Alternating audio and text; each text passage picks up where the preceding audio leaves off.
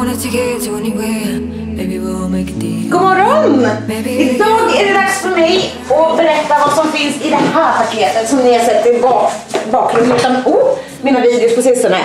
Lite Halloween, inte Halloween, alla hjärtans dag-grejer från Coolstuff. Den här videon är i samarbete med Coolstuff. Följ med mig så ska jag visa er. Alright, här kommer alltså lite tips på alla hjärtans dag-presenter från mig och Coolstuff. Jag har gjort videos tidigare med Coolstuff. De är en hemsida som har massor med så här konstiga grejer eller så här unika grejer som man inte hittar överallt, alltså lite så här speciella grejer. Den första är en kortlek som heter 52 Weeks of Romance. I den här boxen så finns det 52 stycken hjärtformade kort, röda och blåa. På de blåa så står det for him to read och på de röda så står det for her to read. Så det här är liksom en present till ett par skulle man kunna säga. Så låt säga att jag blir tillsammans med den här killen nu som jag dejtar om, och så ger jag det här till honom och så tar han ett kort for him to read och så står det på baksidan tonight, för det står på engelska, put on a slow song and take her in your arms and move to the music. Ska vi stå där?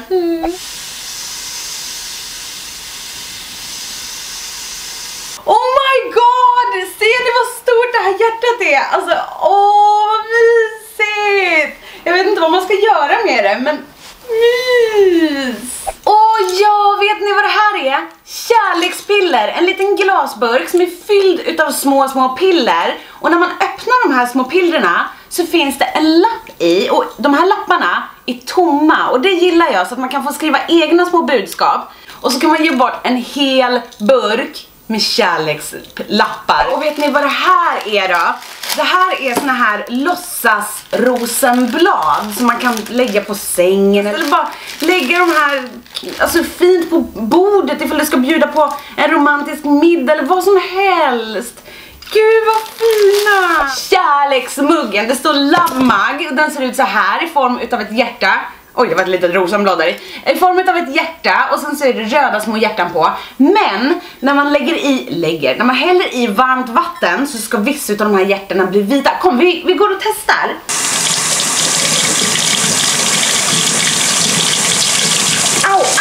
Aj, hjärta. Jo, de andra hjärtarna blev inte vita, de är ljusrosa, och så fortsätter de här hjärtarna vara röda. Det här är någonting som heter Love is art. Oh my god, det här är så roligt. Okej, nu ska jag förklara vad det här är för någonting. Först och främst så får du med plast. Så du lägger plast på hela golvet. Och sen så får du med en duk. Det här är liksom en tavelduk, en canvasduk. Så den lägger du på plasten. Sen smörjer du in dig själv. Eller alltså så som det står på hemsidan, man smörjer in varandra i färg. Man får med vit och svart färg, så man smörjer in varann. Och sen så myser man, alltså man myser med varann på den här tavelduken. Alltså som man ligger på golvet, så att det blir ett konstverk utav era kroppar typ. Ska jag göra det? Men hur ska jag kunna visa er det här? Okej, vi försöker. Alright, då lägger vi först ut plast på golvet. Här har vi då själva tavelduken som man då kramas på. Eller i mitt fall kramas med sig själv på. Alright, och nu börjar då insmetningen utav färg. Så, yes.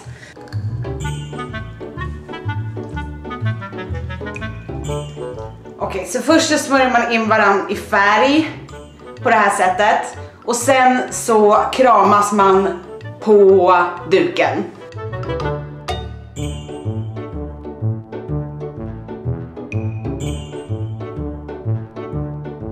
Okej, så här blev då mitt konstverk. Jag vet inte ifall ni ser, jag försökte göra ett hjärta med färg här, jättefint. Och där är mina tuttar, det blev också med hjärta, jättefint.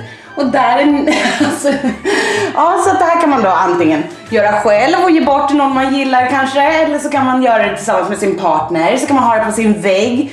Och så kommer folk hem och bara, oj vilket intressant konstverk. Vad är det för någonting? Så kan man stå där. Så det var mina tips på alla hjärtans dagpresenter från mig och Coolstuff.se. De har jättemycket mer där på Coolstuff.se. Så kika in där ifall du är på jakt efter en alla hjärtans dagpresent till en kompis eller till en partner eller vad som helst. Ja, vad ska jag göra med den här nu då? På tal om set så har jag beställt 2 träningsset. Idag är det fredag, men jag tänkte inte göra något speciellt ikväll, utan jag ska nu hämta 2 paket tänkte jag. Och sen så ska jag filma 2 videos. Jag ska försöka filma 2 videos. Och så imorgon bitti, eller inte imorgon bitti, men imorgon vid lunch så ska jag åka och köpa kakel med mamma. Så att jag ska inte hitta på något speciellt idag. Men nu hämtar jag paket. Jag vet inte vad det är för någonting, jag hoppas det är något kul. Åh gud, titta vad fina! Jag ska göra en haul med träningskläder tillsammans med bonusbay. Det är om flera veckor, eller om 2 veckor tror jag. Så det här är bara massa träningskläder. Så jag visar inte det är det nu. Men gud, de här var så snygga. Åh, hej going. Hoppas allt är bra med dig. Det skulle vara supermysigt. Titta, till bästa Therese från Vilma.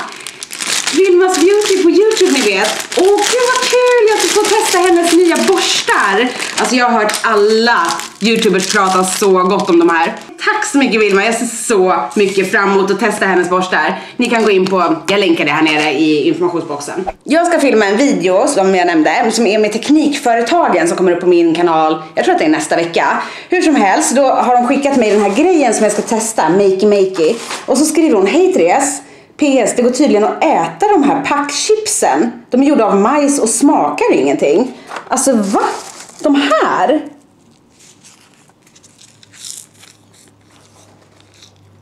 De smakar ingenting, de bara smälter i munnen. Hoppas de är veganska.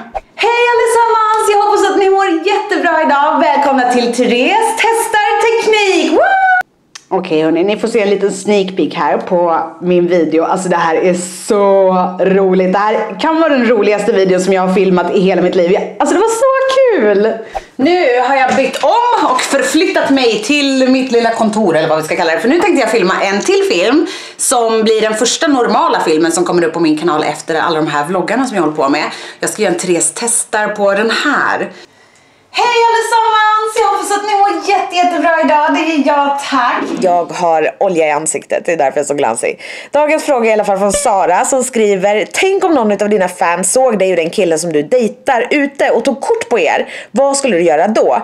Och alltså, jag och den här killen som jag dejtar, vi brukar ju gå ganska mycket på promenader och vi går och handlar och vi går på stan och sånt där. Och då brukar jag träffa tjejer och killar som kollar på mina videos. Och då brukar jag bara säga så här är han som jag dejtar. Och så hälsar de på varandra och så ringer mer med det. Så att det är verkligen inte så här superduper hemligt. Och ibland när jag träffar liksom folk som tittar på mina videos ute på stan och de frågar så här, vem är du dejtar? Så brukar jag säga, ja han heter så här och så här. De bara, aha men gud vad kul. Så det är inget med det. Men ifall det hade varit någon som smygfota så hade jag nog mest bara tyckt att det är så här tråkigt att den personen inte kom fram istället. För att jag har inte varit med särskilt mycket om att folk smygfotar mig faktiskt. Men det låter ju inte så kul. Jag tycker mycket mer om när folk kommer fram som tittar på mina videos istället för att stå på, så här, bara och smygfota.